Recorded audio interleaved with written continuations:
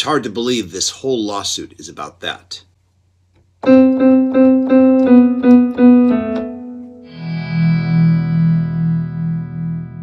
Hey everybody, this is TJR. You know, when my Stairway to Heaven versus Taurus video went viral, I received numerous comments from viewers stating that if Led Zeppelin lost the case, it would set a bad precedent and open up a floodgate of bogus copyright lawsuits. To which I always tried to respond, that ship has already sailed, and that the lawsuit that everybody should have been worried about was the 2015 decision in the trial over Robin Thicke's Blurred Lines, in which a jury ordered Thicke and his co-writer/producer Pharrell Williams to pay a combined $7.4 million to the estate of late soul singer Marvin Gaye for infringing the copyright of Gaye's 1970 song Got to Give It Up. Now, by and large, the two main elements for which we determine copyright infringement have always been melody and lyrics. But in the Blurred Lines case, the Marvin Gaye estate was basically told that they could legally copyright a groove. Now, if you don't have any musical education, saying that you can copyright a groove would be like letting someone copyright a common phrase like God only knows. God only knows was a common phrase that existed long before Brian Wilson used it in his amazing song of the same name. Now, Brian Wilson can copyright the lyrics and melody of a song, but his use of the phrase does not mean that he can copyright that phrase and keep anyone else from using it in their art or their daily speech. But if he were to try to, I hope that everybody out there watching would be smart enough to see just how crippling that would be to art and to our daily lives. Needless to say, the jury's decision regarding the Blurred Lines case has opened up the floodgate. In late July, a jury found Katy Perry liable for copying the underlying beat of Marcus Gray's 2008 Christian rap song, Joyful Noise, for her hit single Dark Horse, in a verdict handed down on Monday, July 29th, in Los Angeles federal court. Now, three very well-qualified YouTubers, Mary Spender, Rick Beato, and Adam Neely, have already made videos explaining why the case against the song Dark Horse and the verdict handed down by the jury is a travesty. And I agree with all three of them.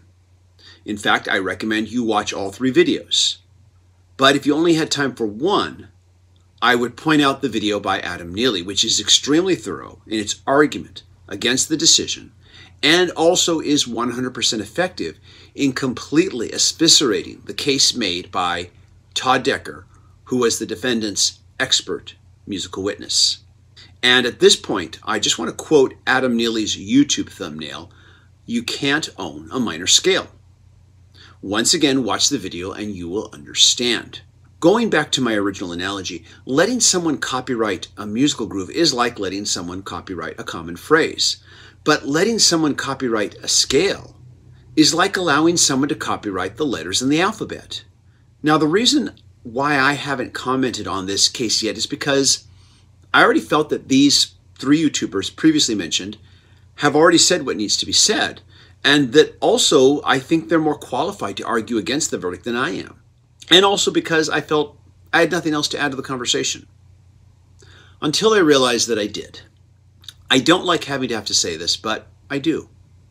America, the country I live in, and the country I do love, sadly, does not value musical education in our public schools. And as a result, we have created, over the decades, a population that is, for the most part, musically illiterate. This is not an insult.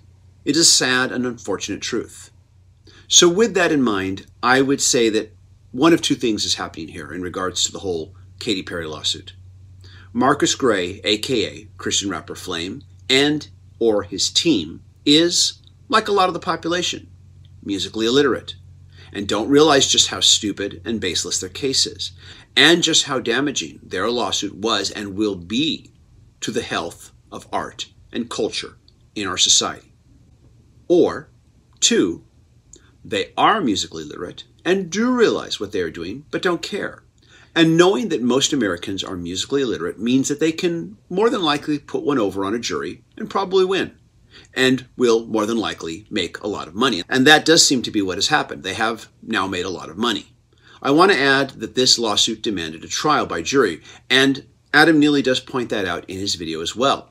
This fact would help facilitate the ability to, as I described earlier, pull one over on what would probably be, and what probably was, an uneducated jury. So that's the first thing I wanted to say. The second thing I want to add is, so much of modern pop music is so devoid of melody now, that even with these two dangerous precedent-setting cases, it's no wonder we're seeing more lawsuits.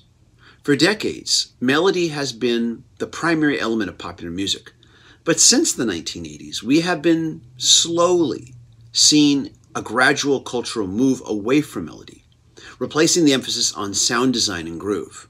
There are lots of songs, and many of them very popular, that use similar chord progressions, the same grooves, and even identical sound design. But we don't notice because the melodies are so individually distinct from each other. And with everybody sampling each other and or using the same samples, the same beats per minute, and using the same synth patches, I'm quite frankly surprised that we don't see more lawsuits and that we haven't seen more of them yet. The music industry definitely needs to up its game and demand more originality from the artists they sign and promote. But when our legal system allows the Marvin Gaye estate to copyright a groove, and also allows Marcus Gray, aka Flame, to copyright what is basically a completely unoriginal and terribly uncreative melody line, then we are killing creativity. Because no matter how original you try to be in your compositions, there are fundamental and essential building blocks to musical composition and songwriting that we all need to be able to use. Just like we all need to use letters in the alphabet and common phrases when we write. With these two dangerous precedent-setting lawsuits, we are taking away those necessary building blocks. We are stifling creativity. Both of these lawsuits need to be appealed and they need to be struck down. Or pretty soon, it will be the musical equivalent of someone copywriting the alphabet.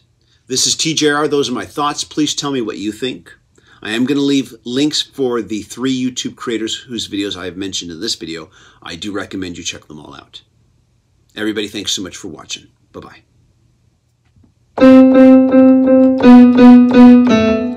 Your dog could write that.